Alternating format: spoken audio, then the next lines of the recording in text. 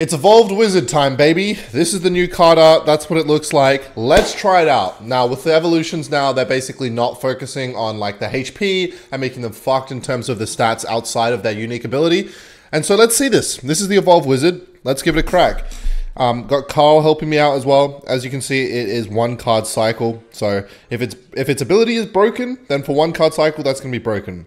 It's also kind of weird because like, Wizard's such a weird card because like in lower arenas in the game, I feel like it's quite strong. But then when you get higher up, like none of the top players on the leaderboards ever play Wizard. So this might actually bring Wizard back depending on if it's good or not. And as I said, one card cycle, so I've literally already got it. Now, I've seen a little bit of what this does, but I'm interested to try it out. I think it's very dependent on... like, its ability and what it does is very dependent on what it's going up against. So I won't play anything to help it here, and we'll see how it goes. Okay, the Dutch is going to just kill it. He's got the normal Princess Towers. Okay, he's playing Minion Horde in the other lane. Let's see how this goes with the normal Princess Towers. Oh, he played Barbs. So as you can see, there we go. The Ring of Fire is what its unique ability is. So every cycle, your wizard will basically be fucking purple and have the Ring of Fire. So it's a normal wizard. Everything about it besides its wardrobe is different. And then it's got the Ring of Fire. But the Ring of Fire doesn't really do anything if you're against, like, I don't know, any card that shoots from range. Because the Ring of Fire is so small. Like, I've got it again. It's got a little shield. That is basically the ability. It's a little shield and a Ring of Fire. Now, I wonder if he's going to... Okay, let's do this. Let's see how this goes. It's not going to lose its ring. I wonder if... You know what I want to try? I want to try playing the Evolved Wizard just like in the center of something. So this would be interesting. Yeah, because it's got like that Evolved Tesla kind of feel to it where you can just play it in the middle of like a huge push and it's definitely going to do some damage. Alright. By the way, I'm going to be covering the new spell tomorrow. There's a new spell coming out in this update as well. And I'm going to make a video on it. So smash that subscribe button if you haven't already. Anyway, let me get the Evolved Wizard so that we can try. I want to try play it on something. I think he's just leaking elixir here. Alright, let's play an Ice Golem. Hopefully, this generates a counter push from him. Oh, he's got the Evolved... Okay, let's see how it goes. He's playing the Evolved Wizard. I'll play the Evolved Wizard. We'll hold that thought of playing it in the middle of a push. And let's see how it goes to defend. Alright, I'm just going to play Evolved Skeletons over here. So if I play an Ice Golem, it should just stop it like a normal Wizard. And then there's the Fire Ring. Did a little bit of damage to the Ice Golem, but nothing crazy. I've got my Evolved Wizard now. I wonder if he's got... Oh, I want to see how it goes against something like Royal Recruits or... Oh, this will be interesting. Oh. That was a weird interaction. Alright, let's go Evolved Wizard here. He's going to go with a Minion Horde. Okay, so I'm presuming the Fire Ring does enough damage to like literally fully kill a Minion Horde. Here we go, against the Knight. Wow, that knockback is kind of nuts, actually. Kind of struggling. Bro's got like every card the Wizard's good against. But to me, it doesn't even seem that amazing. It seems good, but some of evolutions like the Bomber are just ridiculously OP. And it's absolutely necessary to put it in your evolution slot. But Wizard, man, I don't know, man. Doesn't seem too cracked to me. Oh, here we go. Oh, that's just going to kill it. That's the thing about its ability. It's not like it's... Because with the Tesla... It's making up for the weakness that it doesn't have that swarm killer effect. Like, Tesla's really good at killing units one by one. But the Evolved Wizard already is a splash card. So you kind of really... I mean, the shield's cool. But you don't really need more splash. Because that's what its normal attacker does. Like, its normal attack is a lot of splash. That's its whole gimmick. But the thing is... Maybe if you're distracting it with a unit and something else is killing your Evolved Wizard up close, like a Barbarians or something, then it's good. Because then the Fire Ring will protect it and the shield and whatnot. But that's a really, like, specific situation, if that makes sense. Let's see the Evolved Wizard here. Let me cycle to another one. Oh!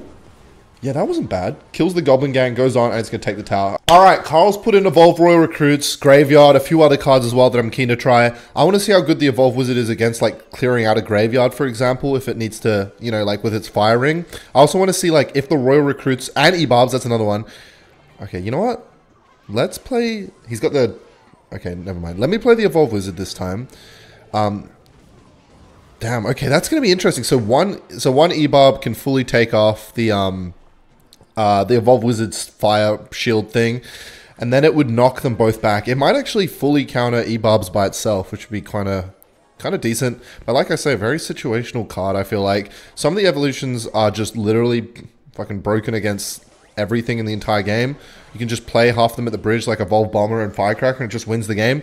Wizard, not so much. Especially considering it's a 5 elixir card. It definitely should be 1 card cycle.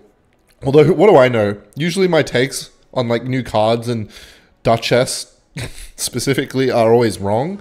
So we'll see, man. But I'm pretty sure like it is a good card, but something tells me it's not as good. It is good, but not as good as the other ones, I reckon.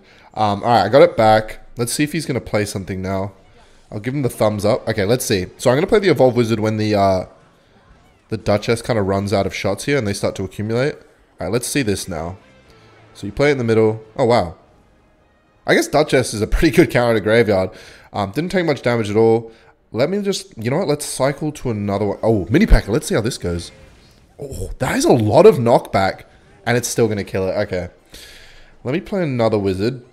Let's see if he can get to the... He's going to have Evolve Royal Recruits any second now. That'll be interesting because they'll charge into the Wizard's thing and then the Flame will do damage, take off its shields maybe even, and knock them back for the Wizard to do even more damage. That'll actually be a good...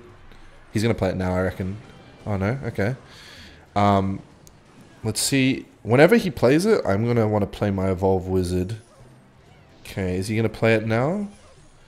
I've got it in hand. Let's give him the thumbs up.